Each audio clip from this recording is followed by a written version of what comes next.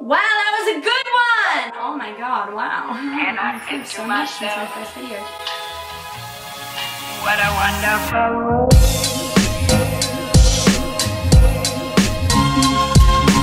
G'day and welcome back to my channel, everyone. Today I thought I would talk a little bit about my plastic-free / zero-waste lifestyle in regards to my makeup routine. This right here is my little makeup case that goes with me everywhere I go. In this little case is the maximum amount of products that I could potentially need for day-to-day use. Now what I mean by that is that with the products that are in here, I could do my go-to lightwear look, or I could go full glam if need be. In total, I only have 12 products in here, and I have, I think, like 8 applicators, so like sponges and brushes. Now I want to start this video by saying that almost none of the products in here are reusable. None can be returned back to the store or refilled. And honestly, I'm not even sure if I would actually be able to at home recycle any of these products. Considering all the products in here are different plastics and I haven't done my research to figure out what the most effective way to recycle them is, I saved them.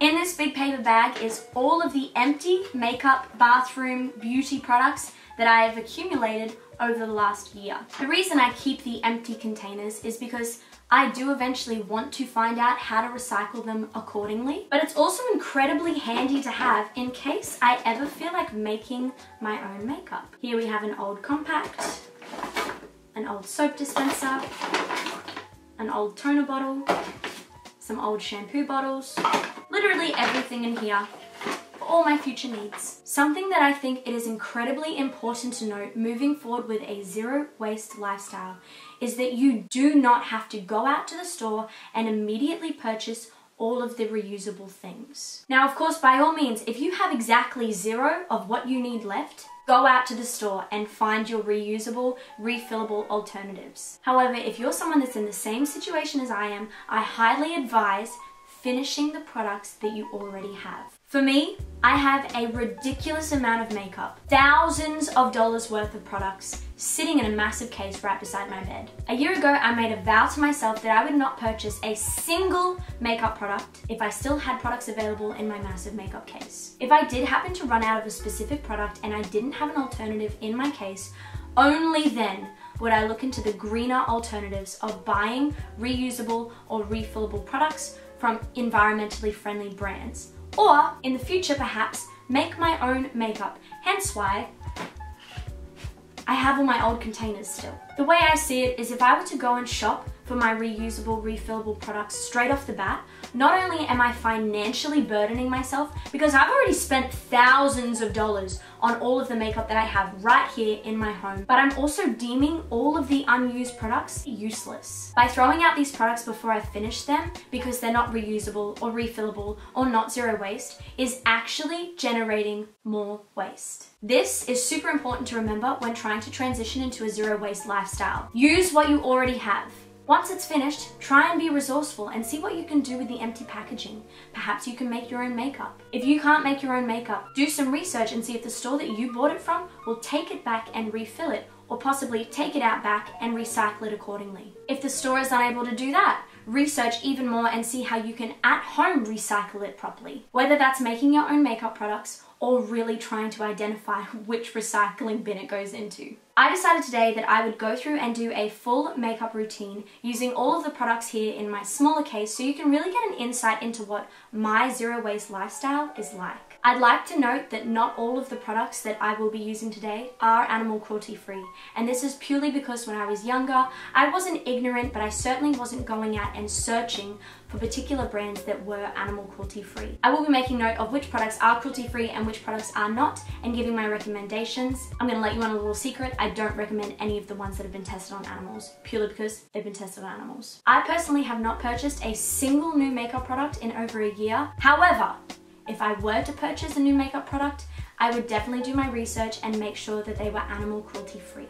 With all of that being said, let's get into the makeup look. Alrighty, so here I am, baby-faced me, fresh out of the shower. I am very white and covered in freckles, ginger traits, but I'm very confident in the skin that I am in, and more often than not, I will actually go out looking exactly like this. But for the purpose of today's video, I will be doing my full glam look. It's not really a glam, it's just like my full coverage date night or filming video type of look. Because I'm so new to the whole YouTube thing, I'm really looking at myself in the viewfinder thinking, wow, I look super white, and I'm wondering if that's because my camera is too exposed right now or if I'm really just that super white.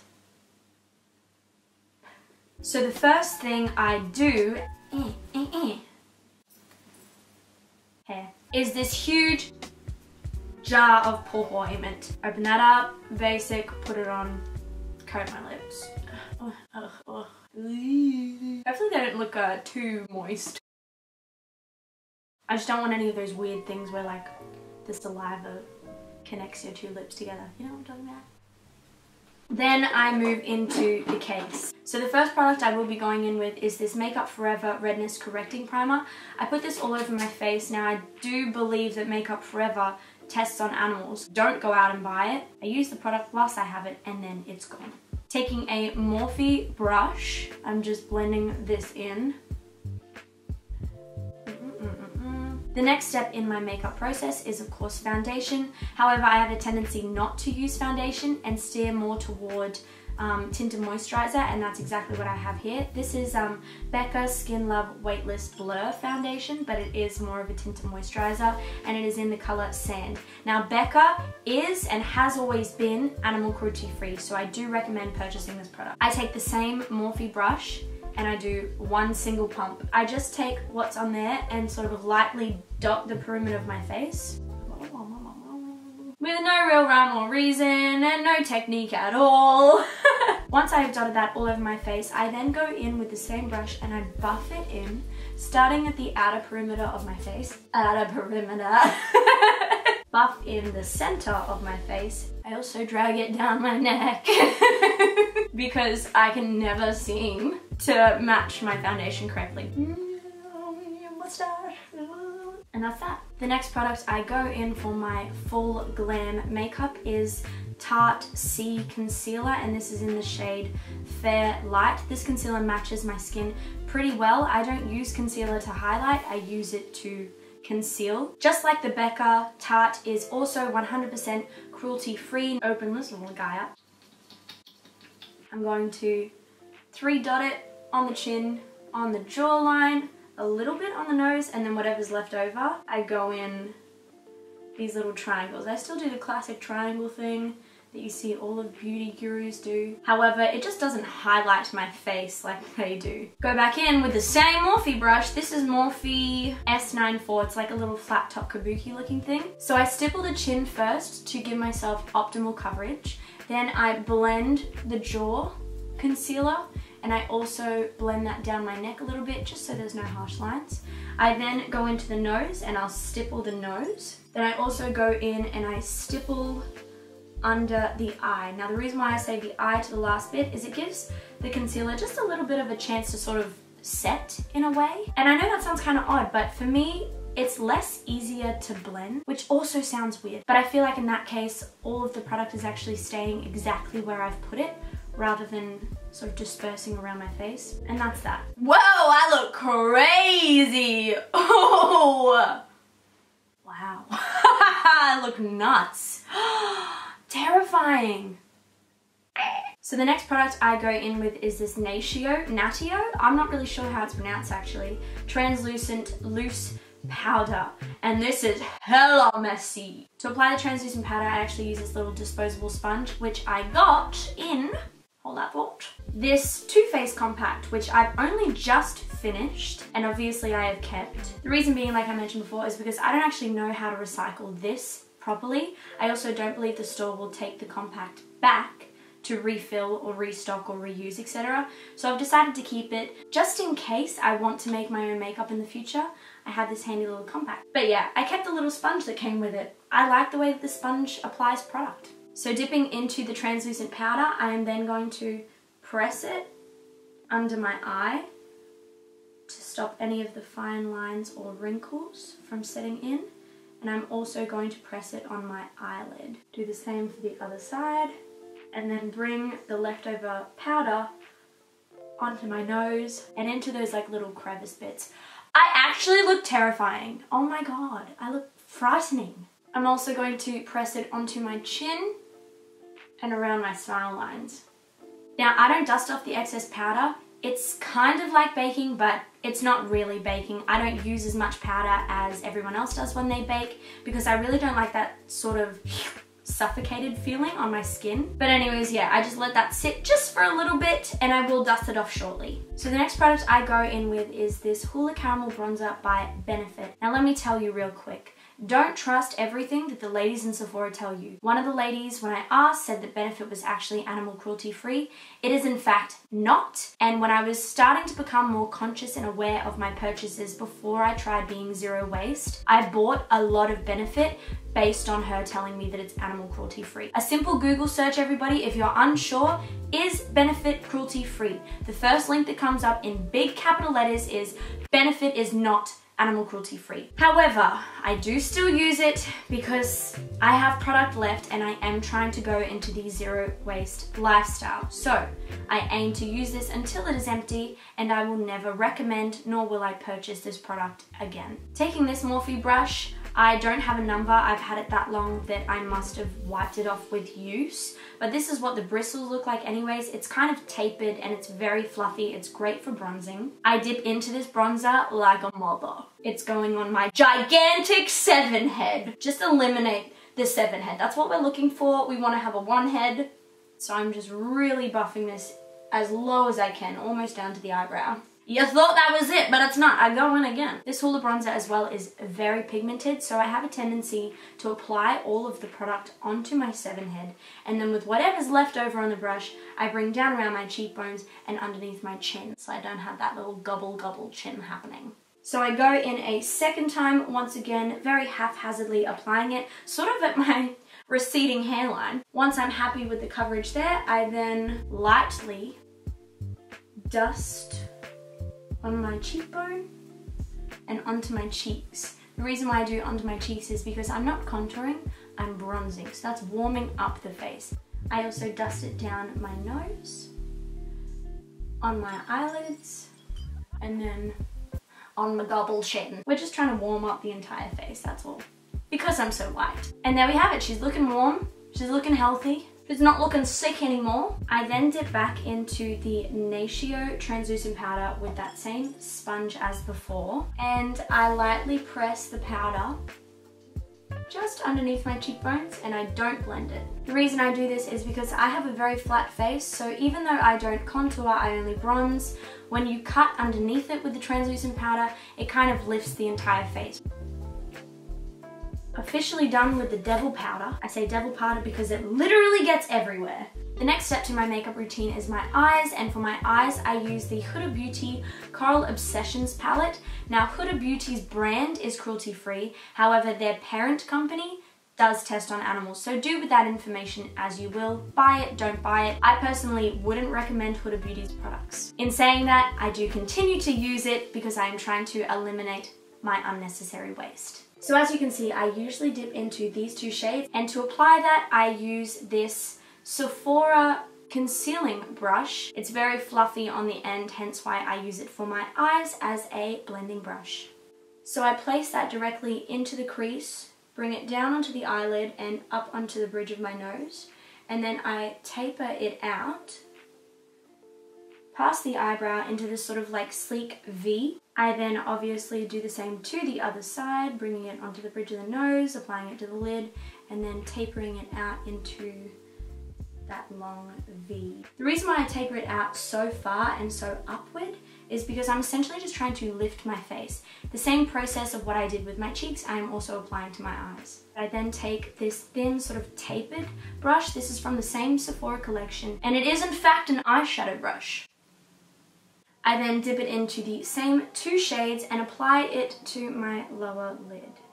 And finally, the last step with this Huda Beauty palette, I take this fun little fluffy guy. I believe I got this in like some kind of bronzing kit, but I take these 2 pinker shades up the top here, dip the brush into it, and dust it right over the bridge of my nose and a little bit on the tip. I then take this tiny little kabuki brush. It was gifted to me. I don't know what brand it is. I don't know anything about them, but I just use it to simply dust off the rest of that translucent powder that could have been sitting on my face. Now the next step is setting spray. Now I know that seems kind of odd Usually people will apply a setting spray after they finish their makeup. However, like I stated before, I really hate that dry, suffocating feeling, so I want to get moisture back into my face as soon as possible. And to do that, I am using the Urban Decay All Nighter Makeup Setting Spray. Urban Decay is cruelty free, so by all means purchase this product. I highly recommend it and would purchase it again if I was not trying to do a zero waste lifestyle. This setting spray is, however, definitely on its last legs, and it is the only other setting spray that I own in my makeup case. So I will be forced to either buy a new setting spray, in which case I will repurchase this, or make my own, in which case I will be reusing this bottle. So shake it up, then I coat my face in the setting spray. Now, whilst my setting spray is still wet, I will be going in and doing my brows with this Hourglass pencil. This is in the shade Auburn, and it is animal cruelty free. Now, the reason why I do this while my brows are still wet is because I find that this little pencil bit, it's like a crayon, can kind of get stuck, whereas when my eyebrows are wet, it glides on very smoothly for a better application. So I just feather this, first starting at the arch, so the second third of the brow right here, and I then drag it into one single fine line following my natural eyebrow, and then I tweak it up at the end just a little bit, once again trying to create that lifted effect. I then go in with the other side, same deal, starting at the arch, lightly feather strokes, eventually forming one single line where I drag it down to the tail and lift it up at the end so it lifts the face. Oddly enough, I actually get complimented on my eyebrows maybe 3 times a week. It's a very strange compliment to receive, but it's always received well by me. This is the trick. You're going to take the same pencil and you're actually going to overdraw. So you're going to start the brow further in than you usually would and create one single line underneath, and that's it. Now, the reason why I overdraw my eyebrows inward so much is because the closer your eyebrows are together, the smaller the bridge of your nose will appear. So your nose will actually end up looking smaller. Not only that, but it helps to lift the face. So it's giving me more space in the eye. Once I've drawn those 2 lines going inwards, I then take the opposite end, which has a little spoolie on it, and I push the product that was in the arch of my brow forward, and then lightly feather out that line, just so there's a nice even gradient to the brow. Once that's done, I get my finger and lightly wipe. Once again, pushing that product from the second part of the brow into the first part of the brow, lightly feathering that line so it's not as harsh, and then wiping the excess. So in my day-to-day life, if I was to be going out to a dinner or on a date, etc., I would then apply the Fenty Beauty Killawatt Highlighter. One side is lightning dust and the other side is fire crystal. However, when I'm filming videos, I do not use highlighter. I don't want any sort of like greasy look or flashback in the footage. Fenty Beauty does claim to be cruelty-free, and I would 100% recommend this product as well as any of the other products by the Fenty range. I have her foundation and it is my holy grail. I love it. The next step is mascara, and the product I am using is of course from Benefit. Like I mentioned before, I purchased a bunch of Benefit products not knowing that they were not cruelty free. This is the They're Real mascara, and I have been using this for a matter of years. Not this specific mascara, but it is a mascara that I have repurchased time and time again. I will not be now that I know that Benefit is not cruelty free. I'm going to do this part off of camera just because everybody knows how mascara is applied.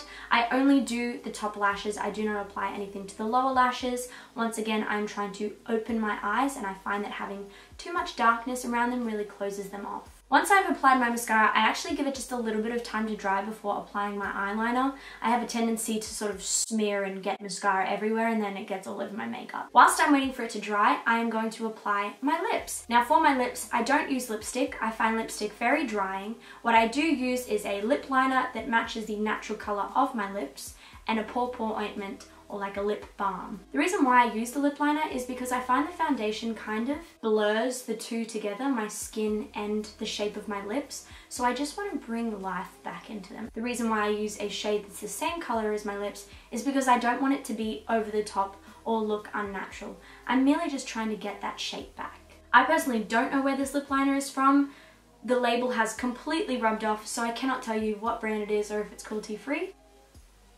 So I don't overdraw, I just trace the natural shape of my lip. After I've applied the lip liner, I'm just going to go ahead and put pawpaw ointment on them, and they're going to look really plump and juicy. I actually always get asked if I've got lip filler or if I've had work done, and this is just my secret. Tell me I'm wrong though. Do these not look super juicy? Ta-da! Now the last step to my makeup routine, and a step that I do almost every single time I want to go out, is just applying eyeliner. Now the reason why I do this, whether this is a no makeup look, a light makeup look, a full glam look, is because it helps with that lifting of the face. Now the product I use is this MAC Black Track Gel Liner. MAC is working towards being cruelty free, but it is not there yet. So I do not support buying this product. And this is going to seem strange, but the applicator I use to apply this gel liner is actually an old Kat Von D liquid liner stick. The reason why I like it is because the applicator is so thin towards the end that it makes it really easy to just glide on. Kat Von D is animal cruelty free, and this was a great liquid liner. However, it's run out. And like I said, I'm trying to be resourceful and I'm finding new uses for old products. So I brought the camera in a little bit closer because in my day-to-day life, a lot of people ask me how I do my liquid liner. I don't put liquid liner all over the eye. The reason being, like I stated earlier, I want the eyes to appear very open, and black is going to close them off. What I do is a little triangle right in the outer corner here, and it goes out, joins back in, and that's it. I dip my little Kat Von D old eyeliner into my MAC pot. Take the brush and do one single line outwards. I then swap it around and I connect the triangle. I'm now going to do the same to the other side. So I'm just drawing a line out, swapping the brush around. So I started like that, I swapped it around, and then I bring the tip back in to the top of my eyelashes. And that's it. It's literally perfect eyeliner every time. I'm just going to keep you zoomed in really quickly just so you can get a close-up of what I've actually done to my face whilst my hair is up and out of the way. I feel so funny doing this. Ta-da! Take my hair out. I don't do much to it. I just center part it, and it falls how it falls. And this is the finished look. I personally feel better about using these products that I already own till they are completely empty, and then figuring out whether or not I can repurpose them, reuse them, refill them, or recycle them. At the end of the day, people that are in this movement, the zero waste lifestyle, are trying to convey this message to others. It's not a matter of being perfect or making all of your own products or never purchasing anything ever again. It's just a matter of thinking how you can make better choices with what you've got. And for me, this is a huge part of it. When people ask me, hey, how do I buy makeup, or how do I do makeup in a zero waste friendly way? This is my way. This is what works for me. And when I finally run out of the thousands of products of makeup that I have, then I'll have to start to think of something different. But we'll cross that bridge when we get to it. If you did enjoy this video, or it's been informative or helped you in any kind of way, please do give it a like, show support, comment, subscribe, and share. It would help me greatly. It's funny, for the first time, I don't have to burp at the end of the video. Still doesn't know how to exit a video. Why am I shimmying?